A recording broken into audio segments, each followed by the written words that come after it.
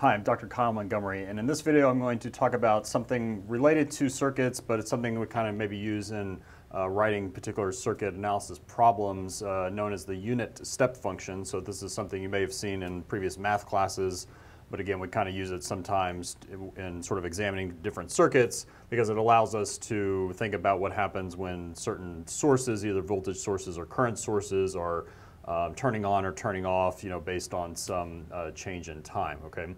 So here I have just a generic circuit, and in this case I have two different sources, of course my voltage source and a current source here.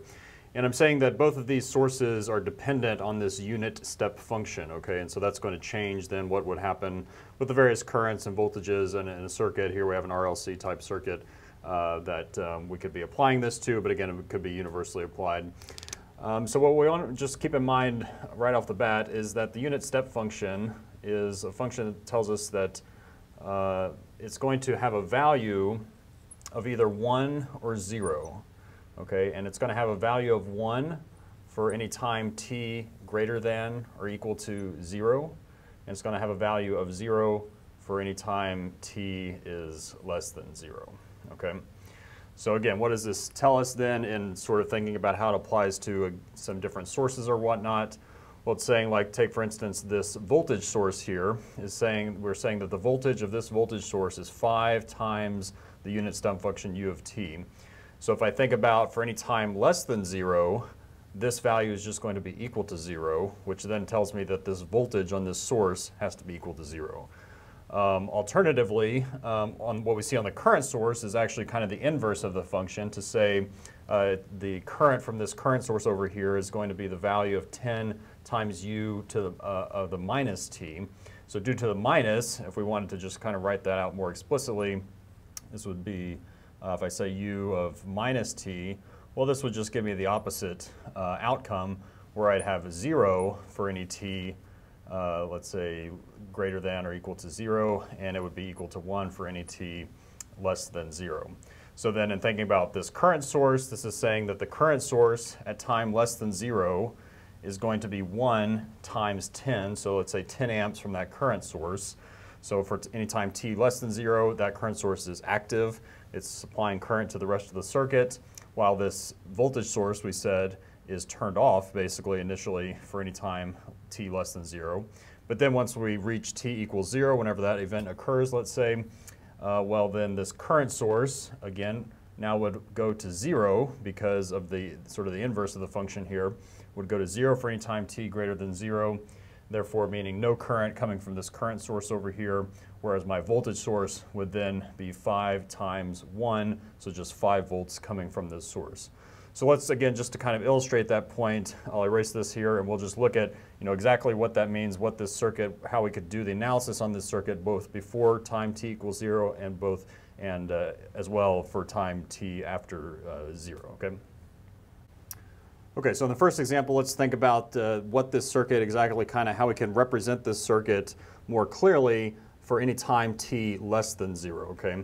So again, we said for t less than 0, if we have u of minus t as our unit step function, that means this current source is in fact active. So I will have this in the mix here.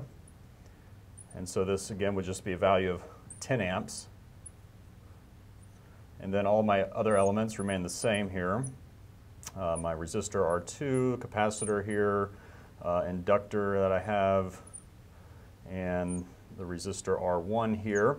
Okay, then it's a matter of looking at this voltage source, where this is purely based on the unit step function. So for time t less than 0, we said that this voltage would be, or the unit step function would equate to 0, therefore meaning I have 0 volts from this source. And so remember, when we're talking about a voltage source that has no voltage across it, that's the same thing as just having a short circuit, okay? So I can still have current flow, through this source, but there's no voltage drop or voltage rise across the terminals of that source, which is by definition the same thing as simply saying that I have a short circuit here, okay? So again, these are just all my same elements here and my 10 amp source here. So then what we would do typically in any RLC or an RL or RC problem, we would be evaluating initial conditions. So this would give us the picture we want to examine for evaluating initial conditions. Maybe that means we want to know what the current would be through this inductor, or what the voltage is across the capacitor, whatever the specific case you may be examining. But this is how we could examine that problem by taking into account what the unit step functions tell us. Okay, so now let's look at the case where we have time t greater than or equal to 0, and how that sort of changes the problem in evaluating the conditions after time t equals 0.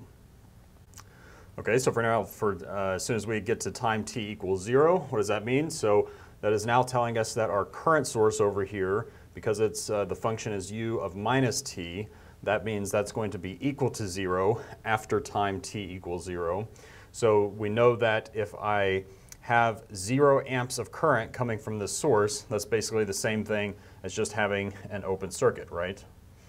This open circuit would imply we have no current flow. So again, this is where my current source would be sitting, but again, we're saying that after time t equals 0, this becomes deactivated, so we can more or less drop that out of the picture as far as doing the analysis goes. So here's my R2 resistor, my capacitor that I have, inductor, and then my other resistor. Okay, and then again now evaluating what's happening with the voltage source, which is purely based on the function u of t. So now u of t equates to 1 for time t greater than or equal to 0. So this is now just a voltage source that is applying a 5-volt source to my circuit. Okay, so that's how I could look at that. And so now again, this is the picture I could use for evaluating whatever maybe final conditions I need to evaluate for this RLC circuit, or any other specific conditions that we need after we hit the time t equals 0 point in the problem. Okay, so this just gives you again a quick idea of how we can use the unit step function in circuit analysis problems to kind of evaluate maybe certain sources turning on or turning off. The important thing is to just remember what it means exactly to turn on and off a current source versus turning on and off a voltage source. And again, it's just a matter of thinking about what does that mean. If I turn off a voltage source, it means I'm dropping the voltage to 0. And if I have 0 volts across an element, that means it's acting as a short circuit.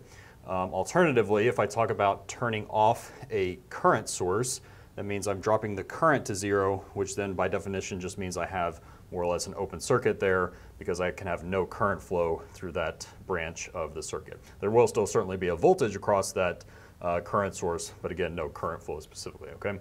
So that's just, again, a quick wrap up for how we might apply this in a certain different problems. And that wraps up for this video. Hope to see you on the next one.